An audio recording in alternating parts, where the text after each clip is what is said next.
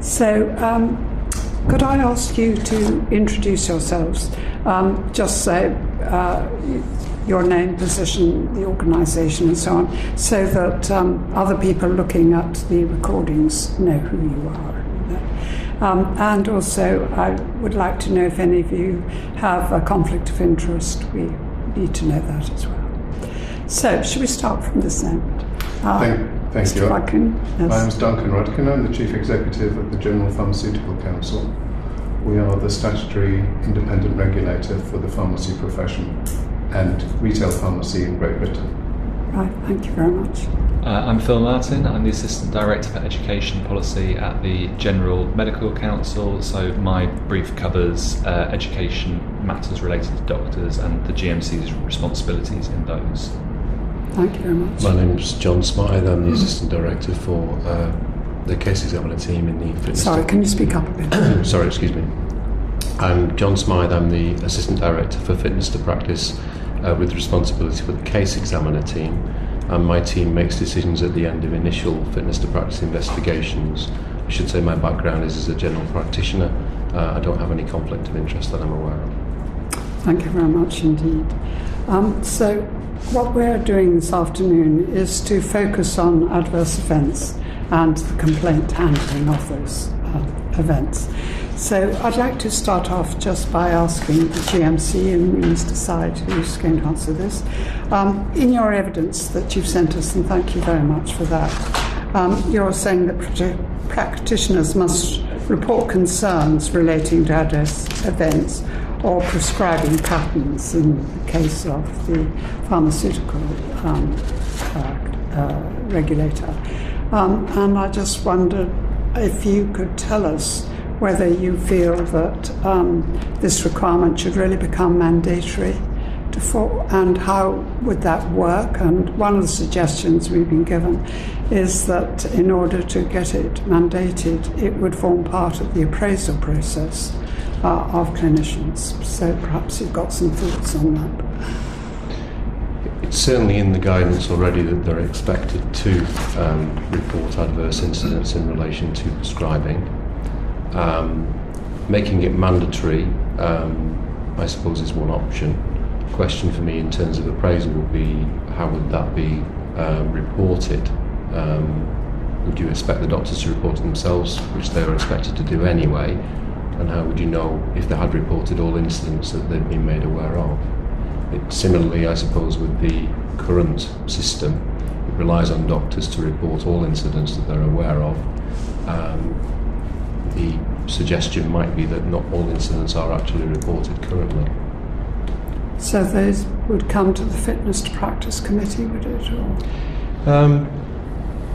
Just to emphasise, I think in terms of our own remit, obviously our interest is in the fitness to practice of individual doctors, and we take action in respect of serious or recurrent concerns about doctors. A one-off incident in relation to a doctor may not necessarily result in action being taken, or in fact it meeting the threshold for us to open an investigation, because an individual incident may not raise a fitness to practice concern about that doctor. So I think it would depend on the context of the incident and what the reporting ought to have been, what the consequences are brought to the doctor's attention as to whether that would ever reach that threshold. So something like the review into Dr. Patterson, and that is happening, is that something the GMC could have done, or did it require a bishop to chair it and to do the review? I can't really speak knowledgeably about the Patterson inquiry. That's not something I'm directly involved in. Sorry, what? I can't really speak knowledgeably about the Patterson inquiry. That's not something I'm directly involved in. No, I was just trying to test out how far the GMC can take up issues and how much you feel you have to refer on. We do take up issues of that are brought to our attention or that we become aware of through either patient complaints or concerns of a recurrent nature, but it's not necessarily the function of my team to take those things forward, so I don't really feel I can comment knowledge beyond that. I don't know whether you'd like to say anything about that. I don't think there's much additionally to say. Obviously, don't particularly want to talk about the case, but it sounds as though this relates to the thresholds that you're referring to, and I think there'll always be a debate about the exact threshold. But certainly, what we try to do is get involved where we become aware of there being serious fitness to practice, or there being a suspicion of serious fitness to practice issues, rather than necessarily. And the judgment on the threshold for that is taken on a case-by-case basis. But isn't that one of the problems, really? I mean, here you are, you have the guidance which says doctors should be making up adverse event reports, and they should be doing that consistently. I can hear that, obviously if it's one example, if you found out that they didn't report, that would hardly go very far. But I mean, if you're wanting to make sure that the guidance around standards of practice for GPs and doctors is being followed, you have to have a way of testing that, don't you? Otherwise the guidance really is without teeth.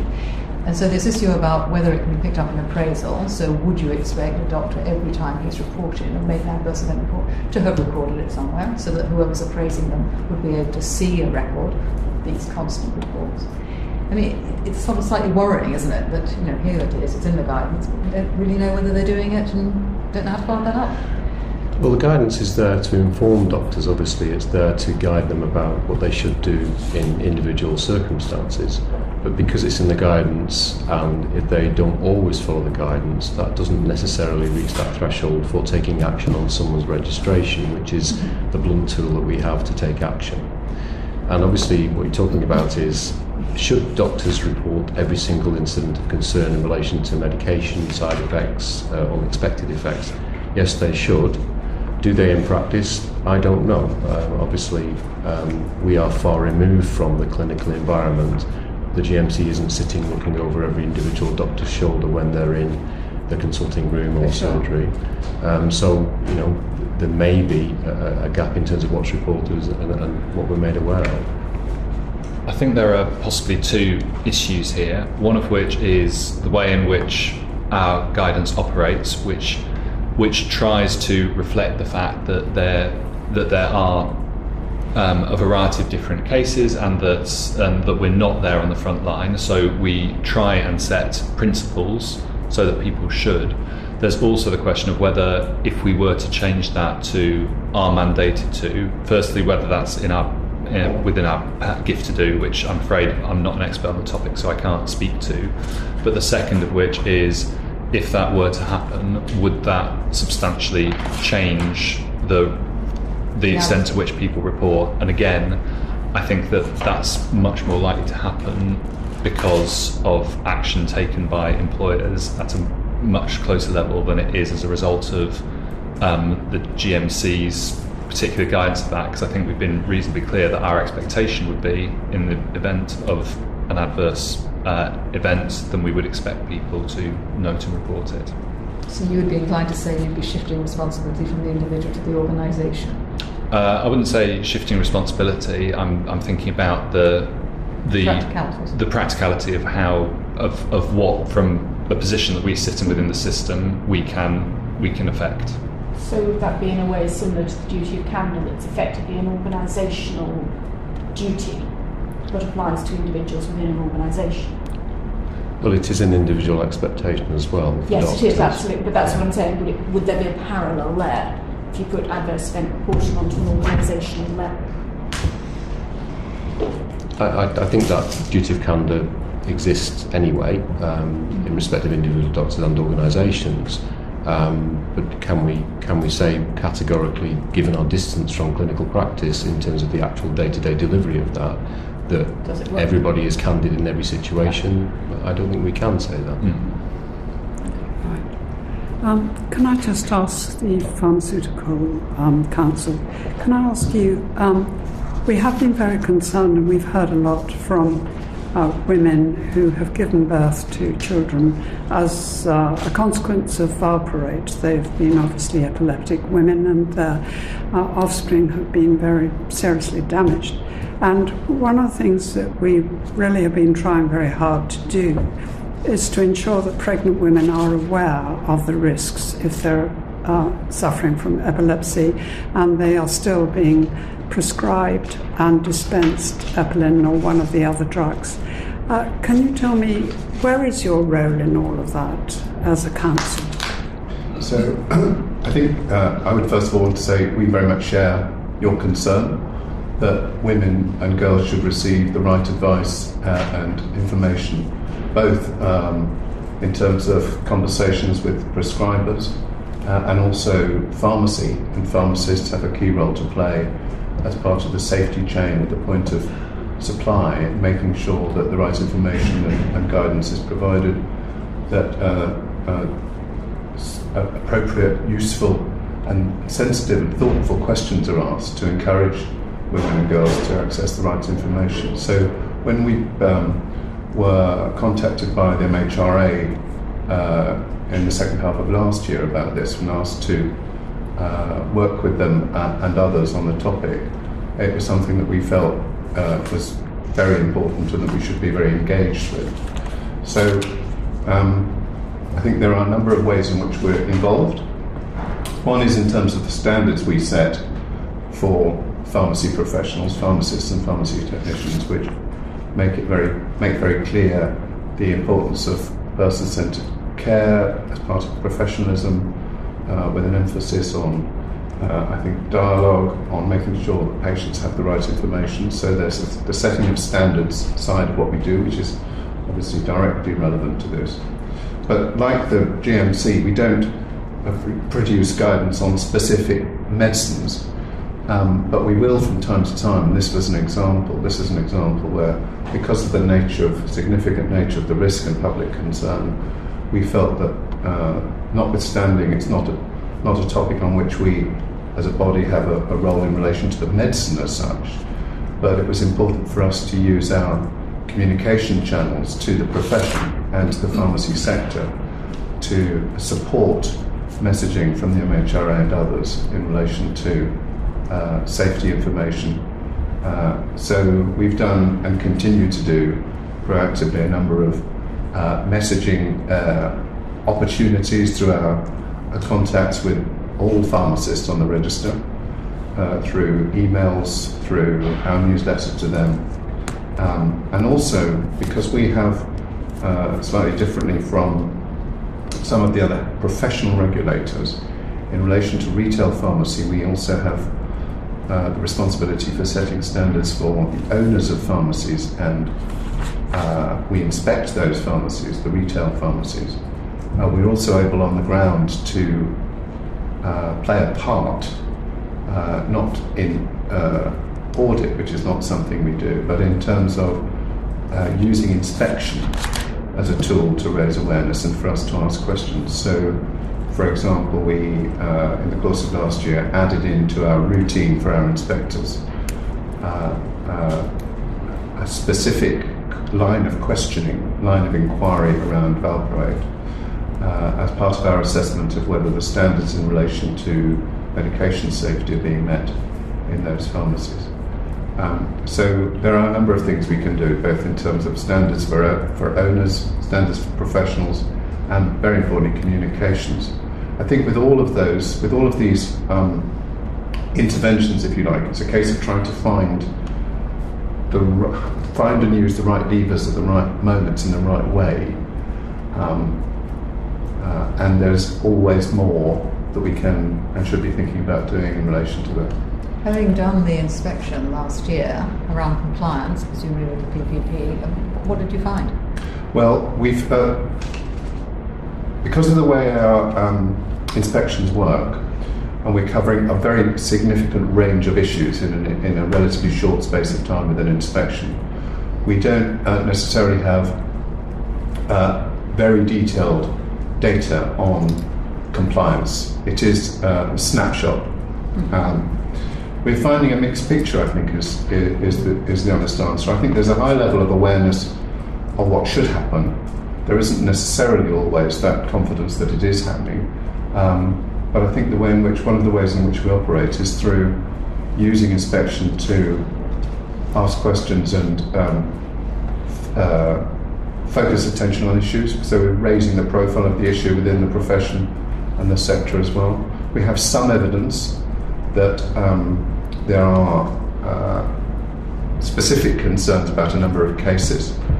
We've got a small number, single figures, of cases that we are at early stages of investigating where there are specifics that are potentially subject to our due process, actionable in terms of the fitness to practice process. And that's a proportion. What would that be of the total that you looked at? So in the course of a year, we'd inspect probably around 4,500 pharmacies.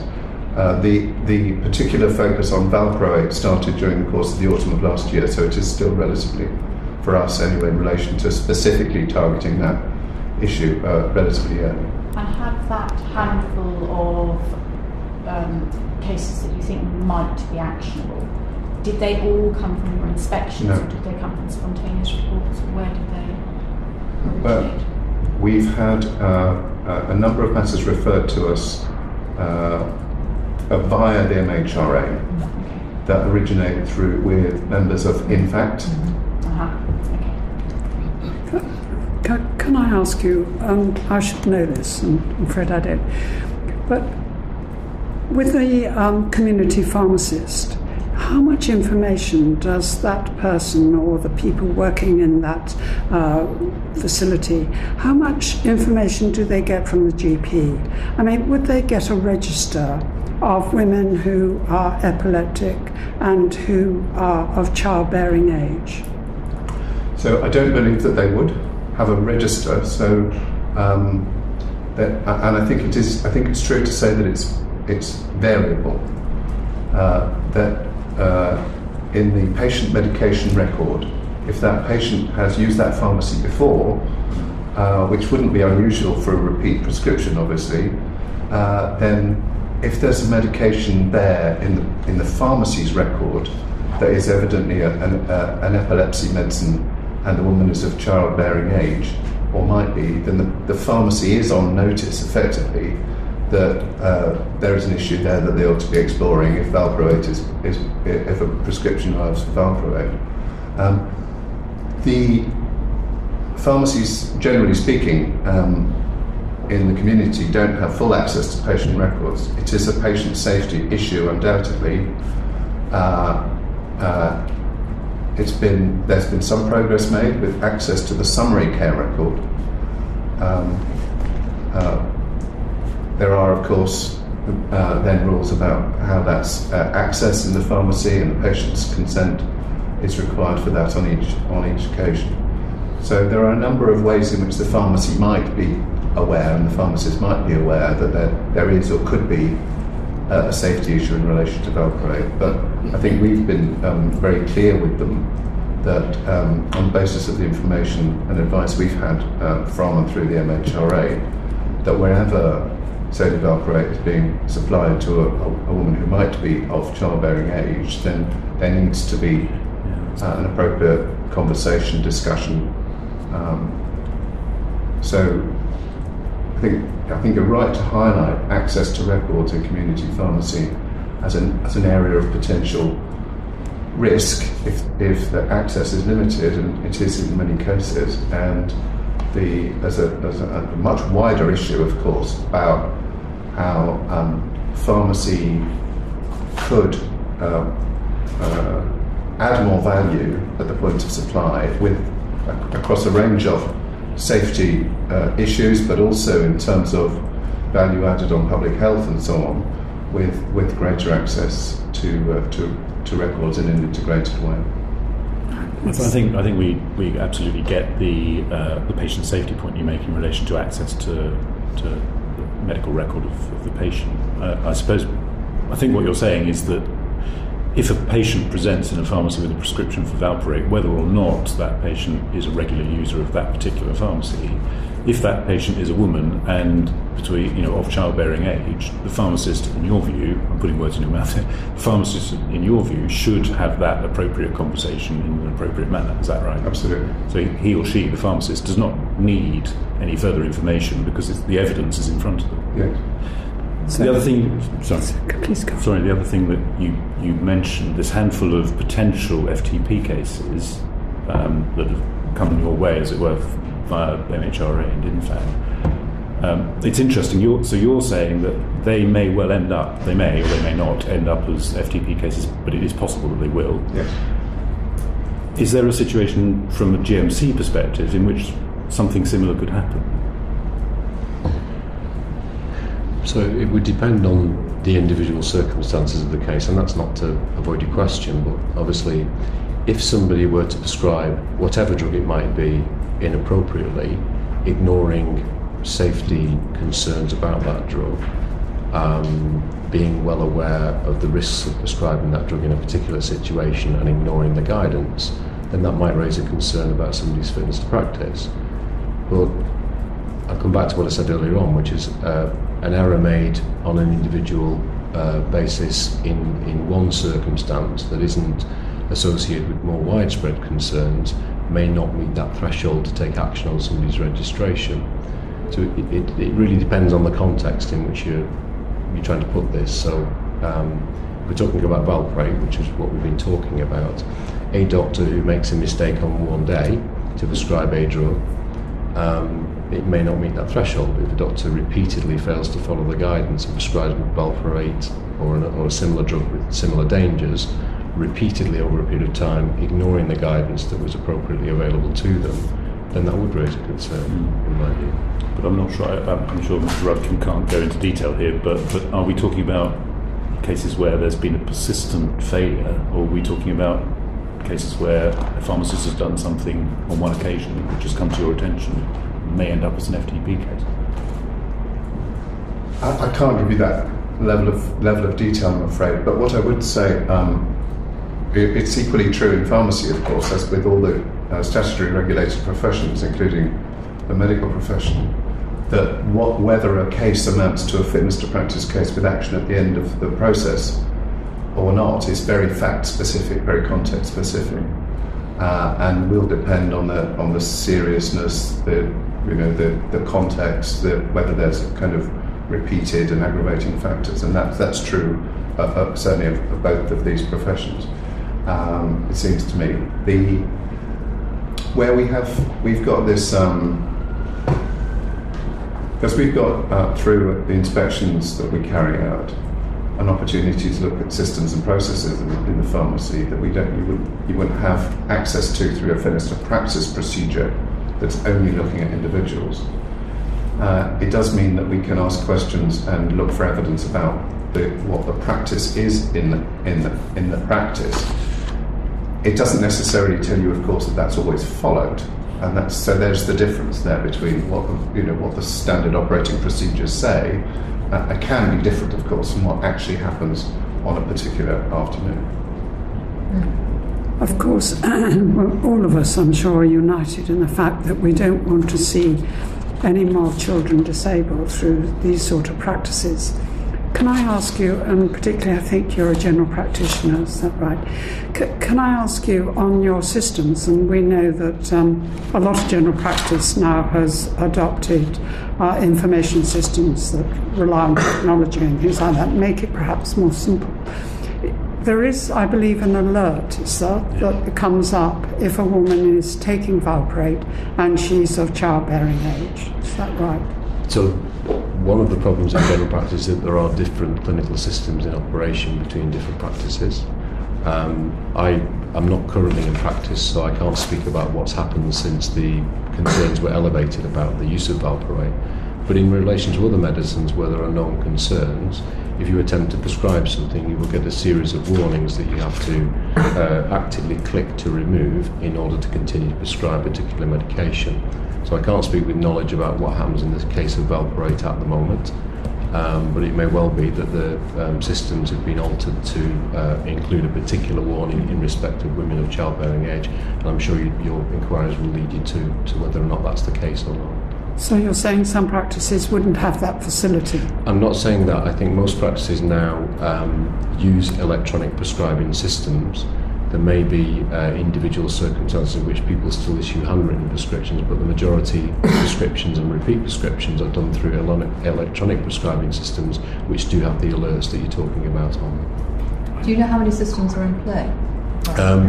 I don't. Now, certainly they've started to reduce the number of systems because some of the old systems have been gradually eased out.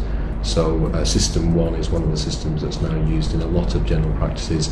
EMIS, I think, is still going. Vision, I think, is kind of under pressure, as it were. But there's been no unified system across the whole of primary care since computer introduced in the mid-90s, I suppose, more in general. And I think the same is true in the case of pharmacists, that there's an alert will flash on the screen in the pharmacy, assuming it's all electronic, obviously, that pharmacists will see an alert related to a particular medicine. Is that right? I'm afraid I don't know the answer to that question myself. Right. I think we've been told that that's the case. But one of the other things that we've been told is that there's a sort of culture of alert fatigue.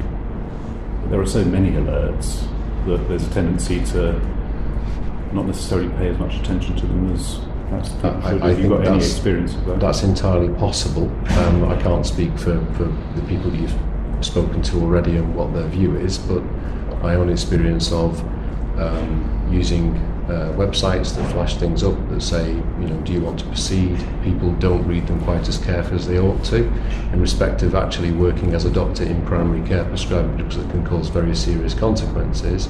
I would expect them to read them very carefully before clicking off them. Whether that happens in practice, your experience and your conversation suggests not. I think the possibility of alert fatigue is something that's been very much in our minds in relation, for example, to our recent proactive communications around sodium valproate.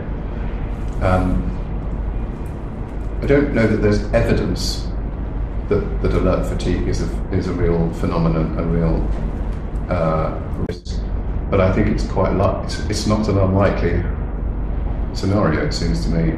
And I think it did come up in a way in the Care Quality Commission report on the safety culture that we saw a few weeks ago, where the issue of organisations with good intentions, for very understandable reasons, feeling the need to send out alerts on a range of different topics, but sometimes that must feel to practitioners, both pharmacists and others maybe, that's a sort of tsunami of stuff coming at them from a load of different people. And then I think when we're thinking about sending out yet another message, we have to think, I think it's incumbent on us all to think, for example, are we doing this because we think it will work and help, or are we doing it so that we can say we have? It's really important that we're all working the most effective way to get the right information to people. So hence my comment earlier about using all of the different tools, thinking about direct communications, different channels through the owners and people responsible for governance in our healthcare organisations, as well as the individual professionals and their teams. One of the things that we do when we're inspecting pharmacies is speak to the non-registered staff, the counter assistants, for example, who play an important part in face-to-face communication and are often, of course, on a practical level involved in handing out medication to patients. And we know anecdotally what a powerful role they can play when they're properly trained and empowered in the right culture in a pharmacy, for example, to actually play a key part in safety, both in terms of that immediate transaction, but also in terms of spotting opportunities to time up systems and things like that. So I think it's important we're trying to communicate with everybody involved, not only the pharmacist, for example, in my case. Do you ever interview the users of the service? When we're on an inspection, we are we're very mindful of the risk that we get in the way of service being provided, and most people visiting a pharmacy, if they're there when our inspector happens to be there, wanting their transaction and they want to get on with their work, we observe. So what we do at the moment is we observe practice. So we literally stand in the corner and watch what's happening, and we ask the pharmacy as part of the standards to collect customer and patient feedback. We don't ourselves at the moment directly collect user feedback. So, 20 years ago, when I was elected member of the General Medical Council and responsible through the Standards Committee for Good Medical Practice, I used to think that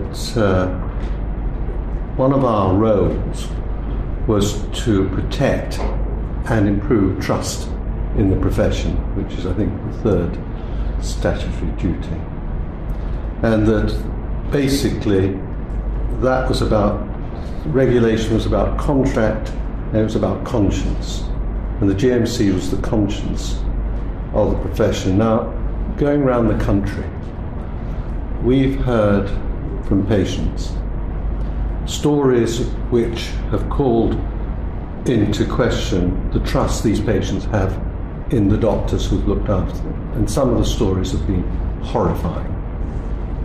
So I found myself asking whether the profession, I'm no longer on the register, I've retired, is doing as much as it should be doing to be trustworthy. And one of the things they particularly mentioned is conflict of interest. It isn't, I know it has been proposed in the past, and I think you've consulted on whether or not the General Medical Council should maintain a register of conflict of interest. Can you tell me about how that went and why you decided not to do it? I'm not aware personally. I'm afraid that I also don't, but we can provide information. We can take it away and provide information. Who in the General Medical Council should we speak to answer that question? The Chief Executive? I would need to find out who was working on that review. I apologise, I joined 6 months ago, so it probably predates my time in the GMC, but I will take it away and find a name and provide it to the Secretariat. Because certainly good medical practice used to be very clear about declaring a conflict of interest, that if you had one, you had to declare it to the patient. And it still does make reference to conflicts of interest. Well, you raised the question. It's always been a problem for the General Medical Council. As you say, good medical practice is guidance. How do you know it's being followed? If you don't follow it and a complaint is made, then you have to justify why you didn't follow it. Otherwise, your fitness to practice may be called into question. But if there is something which is fundamentally going wrong, and this is what we've heard about conflict of interest, then surely you ought to consider whether or not you should be doing more to be trustworthy. So I would counter what you've said by saying our experience is that those people who have had bad experiences where things have not gone well do have a particular view about the trustworthiness of those that they've been involved in their care. My personal view, and my view from my experience of working in the GMC for some years now, is that we see a very small proportion of doctors who are actually on the register. There are over 250,000 doctors on the register, and in the course of a year we certainly won't see complaints about all of those. It's a tiny fraction of those that we actually see complaints about. So my position would be that there is a lot of trust still, and all of these surveys that are done suggest there remains trust. Medicine is one of the most trusted professions amongst all of the professions. That's not to underestimate the devastating effect that individuals may feel, the loss of trust they feel when things don't go well. In respect of conflicts of interest, in what context has it come up in those conversations? Medicine, this goes back some time ago, when Primidos was given out. It wasn't prescribed, it was given out by doctors, but they were free samples, and there was no mention of risk, but then there wasn't a risk that they knew of at the time. But there was the notion that this was a sample which had been given and it was part of marketing. That's what we've been told. That was an issue. There's an issue over surgical devices as to whether or not there was a conflict of interest because they were being provided with the device by the manufacturer. All these things, if there was a register or it was part, say, of appraisal that you had to declare a conflict of interest, the ways of dealing with it would actually be something which would serve to improve trust.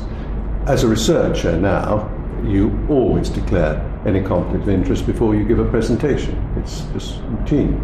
So shouldn't the GMC consider that as being an appropriate action in relation to, well, we know about hospitality, but in the use of devices?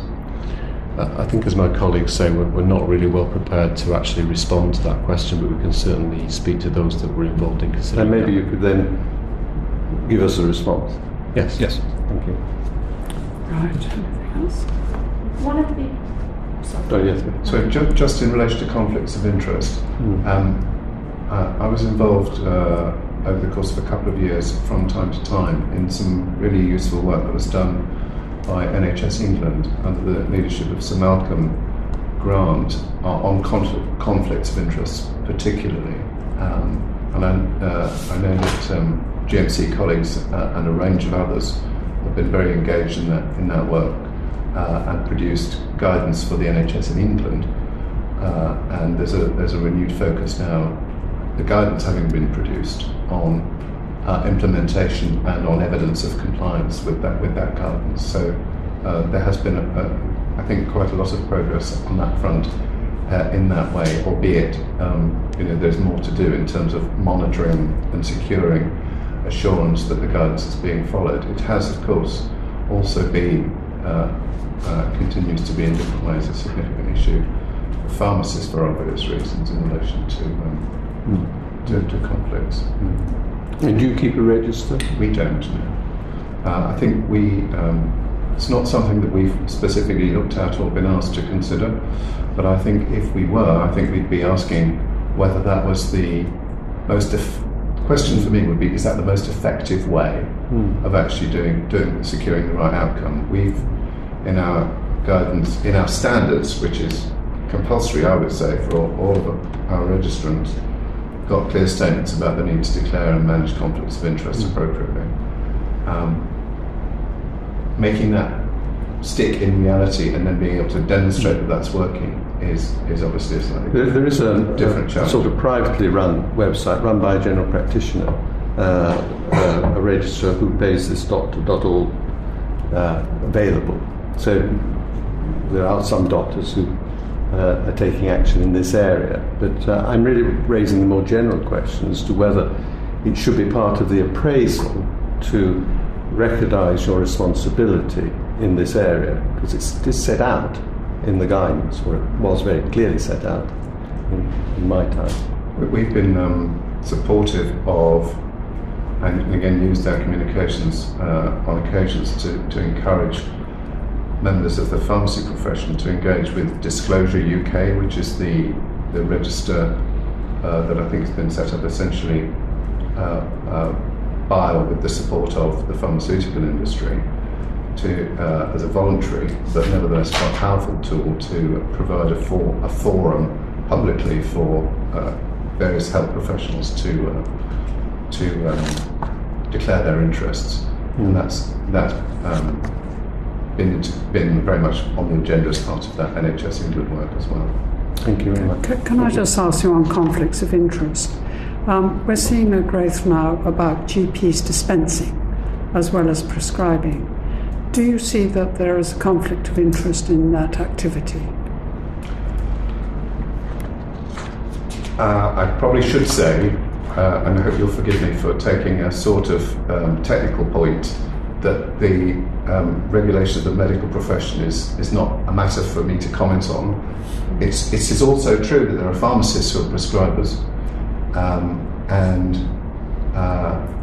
we are working on some guidance ourselves for pharmacist prescribers. In that context, I suspect we will find, subject to consultation, that we may well be reluctant to impose an absolute ban, as it were, that it should be unusual, that it shouldn't be the norm in pharmacy for the prescriber to also be making the supply. There may be occasions when, actually for practical reasons, what the patient needs at that moment is actually that supply to be made, and that's probably, I suspect, where we would end up on that topic. Can I ask the GMC the same question?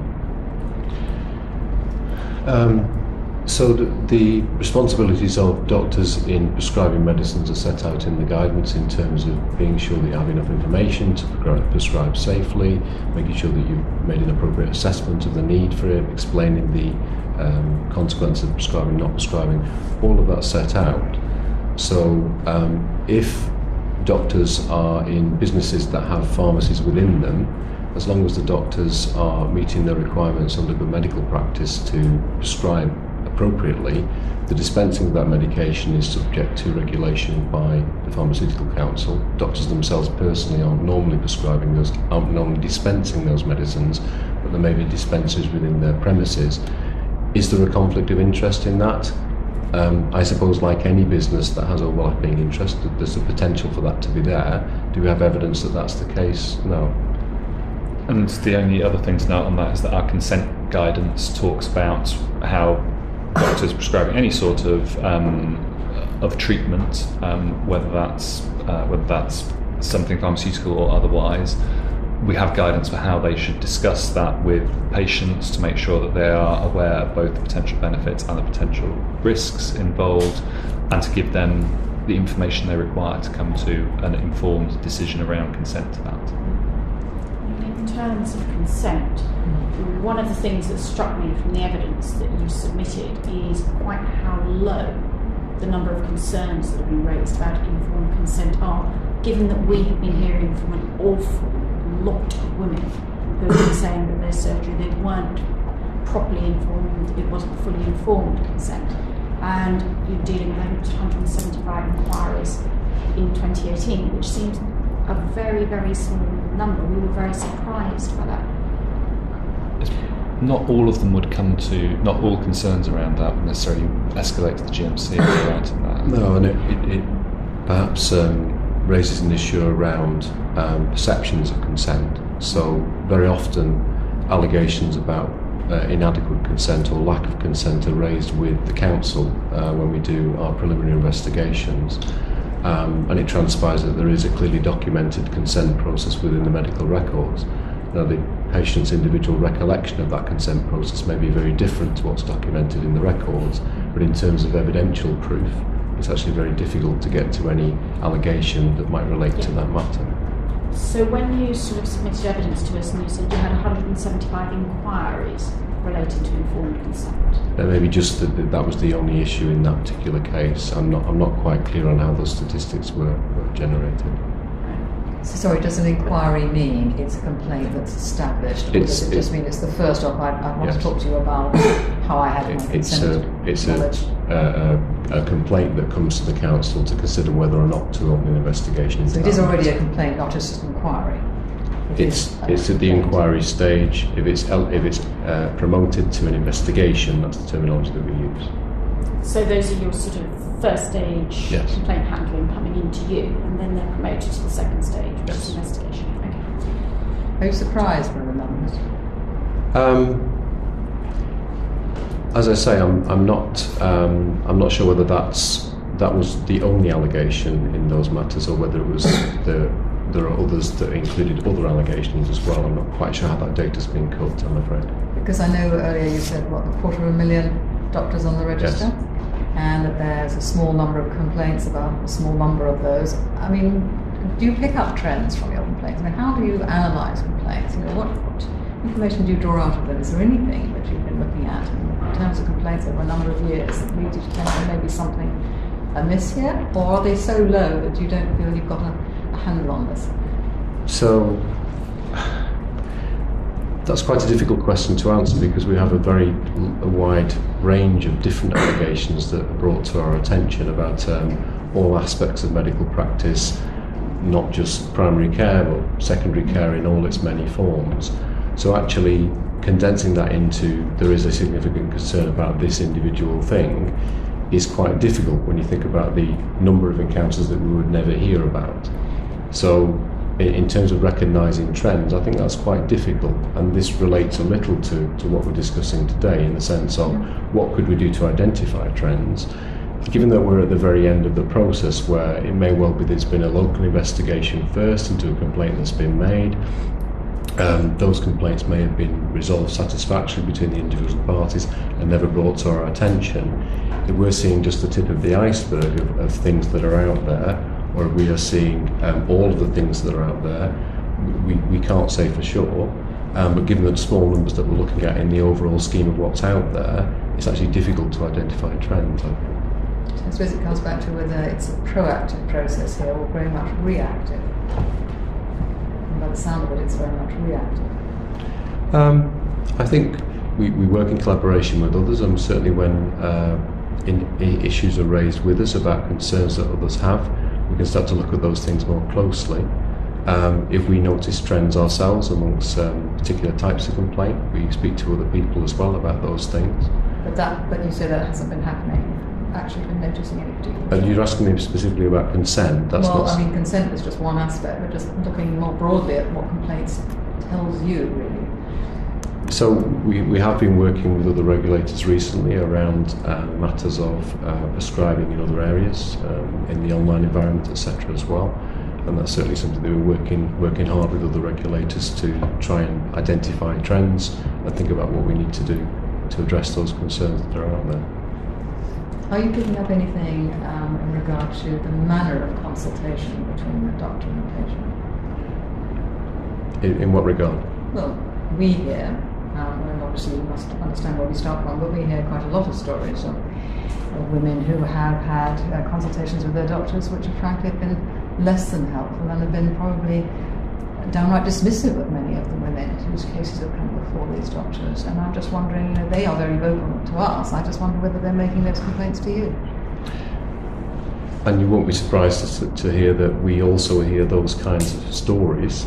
Obviously our approach is not to say that one person is right and another person is wrong, and there are definitely two versions of every encounter that takes place. So our view is to try and get to the truth if we can of those matters. Those types of situations are actually very difficult to bottom out sometimes because if there's no independent party present during a consultation, you can't really take one person's word over another's, regardless of how strongly you might feel on a personal level about what has been said by one party or another. Are they on the increase, those sort of complaints? I don't have any statistics, but certainly from my own experience of looking at cases, they're no more prevalent now than they were some years ago. If as you say, it's one person's word against another and there's no one else in the room, obviously that's usually often the case, how does complaint of that nature get treated then? How do you resolve it? So it would really depend on whether evidence could ever be adduced that would support one version or the other. It also depends what other allegations would be present in that case. So it's often not just about the doctor was rude to me or the doctor didn't consent me properly. There will be some other aspect of an encounter that would cause concern for the individual as well, and that then might escalate the level of concern. And as I said at the very beginning, serious concerns or persistent concerns are the things on which we can take action as a regulator.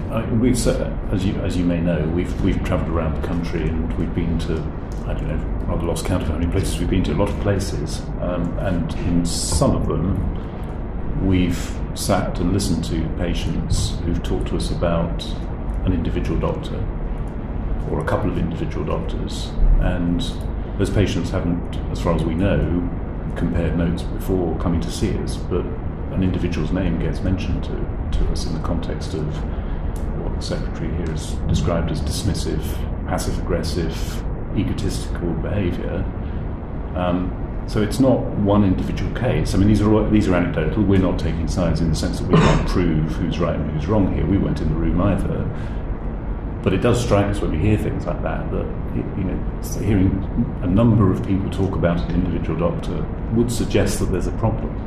And it goes back to what I said before, serious or persistent concerns about an individual doctor are things that we can take an action on. So if the GMC was made aware about persistent, multiple concerns about an individual doctor, that might be something we could take action on. Can I ask in relation to consent, given Montgomery and the increasing requirement of the consent process, is the Council considering giving advice to the profession about recording, an audio recording of consent as opposed to just making a note in the notes?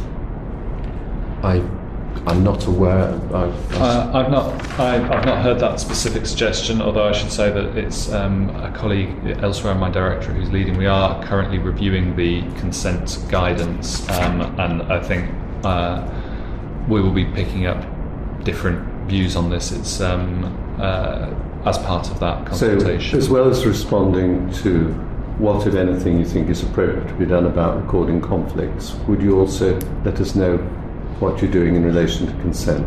Yeah, we can send that over. Thank you. Can I just ask a slightly broader question in a way? Fitness to practice investigations are about individuals or individual pharmacies. How do you then take the lessons from those and sort of embed them in a system-wide way? Or do you? So, individual fitness to practice decisions that are made where actions taken on the doctor's registration are published. They're available on the register for people to access. So that's one way in which they're published. So we, for example, we report regularly to our council in our published council papers on what's happening with our caseload. And although the detail isn't necessarily always there at every level that one would want, one can nevertheless see over time, in a perhaps not necessarily very scientific way, some trends and things which prompt lines of inquiry. So what we do with those, for example, would be to say, well, is there something there that we ought to be monitoring a bit more closely? One of those, for a good example that's very topical, is workplace pressures. And of course that's an issue in itself in terms of safety potentially, but also as an important part of context could lie behind some of the reasons why, for example, good practice isn't necessarily always followed if people are feeling, for whatever reason, that they don't have time, and I wouldn't necessarily accept that concept, but there you go, to do the right thing. So our council identified during the course of last year that we'd started to notice a small, and our numbers are very small, but nevertheless a small increase in the number of pharmacies that were not meeting the standards in relation to safe staffing. So one of the ways in which we can deal with something like that is to track it more closely, to use that insight quite organically in a way to then inform our communications activity, to inform things like targeted communications and expectations on the profession in terms of reflection. So for the first time this year, as part of the implementation of a form of revalidation in pharmacy, we'll be asking our registrants to submit to us a record of an account where they've reflected on something in relation to their practice and a discussion with a peer that's informed their practice, and we would use things like what's appearing in the caseload and where are the standards not being met to inform the selection of the standards that we would ask people to reflect on, which then gives it a sort of focus for communication and then encourages others in the sector, education providers, people responsible for journals and so on, and as well the owners of the businesses, to then target activity in those areas. So it's quite an organic and not necessarily very scientific process, but it is starting to sort of, you can start to see the flow a little bit through issues. And I think the other point on this is that fitness practices and inquiries are a source of information about what might be going on out there. I think for the reasons that John's outlined, they're not necessarily the best source, just because the numbers make them difficult to assess trends on the basis of very small numbers in a lot of cases. But they can be an indicator of an area where we might need more guidance, where we might want to push attention. There are lots of other sources for that, things like the National Training Survey, things like the groups that we're involved in with other regulators. So it's one source amongst many of where we might want to focus attention and think there might be issues that are coming up. Right. Can I just ask, because I think we need to wind up, but Valerie, have you any more questions? I just want to ask about your inspection reports. Are they made public? Well, that's a very good and topical question. They're not currently published. Can we have one? We, for the first few years of our existence, were unfortunately in the position where we didn't have the legal power to publish our inspection reports, which of course is a very undesirable position for a regulator to be in.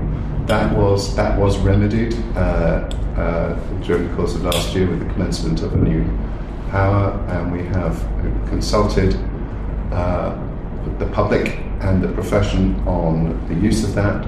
We've recently made a set of decisions, including confirming the decision that all the reports should routinely be published.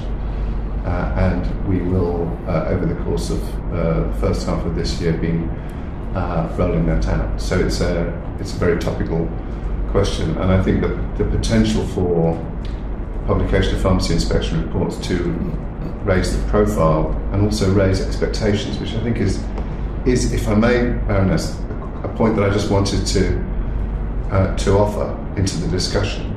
It comes back to the question you asked my colleagues about the caseload. The caseload for complaints about pharmacy coming to us is notable for its absence as complaints as advice. And in a way, I think that tells us something about public expectations of what pharmacy is there for, and perhaps an underappreciation of the safety role and the value that pharmacy can add. So I think part of how we can help to support the work that you're doing, for example, is in relation to that agenda of raising the profile and also raising expectations so that members of the public look to pharmacists and their teams for advice. We still receive complaints from patients, for example, who are aggrieved at being asked questions by pharmacists, and that tells us something about the level of that expectation in some cases. So I think there is some work to do in relation to that. Thank you very much. Yes. I could give you a lecture on pharmacy, and particularly pharmacists prescribing, but I don't think I'm going to do it right now. Maybe you could do that on another occasion. Have you got it? No. No, right. No, thank you. No. So is there anything you particularly want us to take away from today? And we have suggested that if there are other things that you think we ought to have asked about, or there are holes in the questions that we've asked, please come back to us, because we are open and accessible. But can I ask you in turn if there's anything in particular you want us to take away from today? No, I think we're more than happy to supply the additional information you've requested. Apologise we haven't got that available to you today, but we will certainly provide it to you. Right, thank you very much. Nothing further from me, thank you. All right, thank you very much indeed. Thank you for coming. Thank you.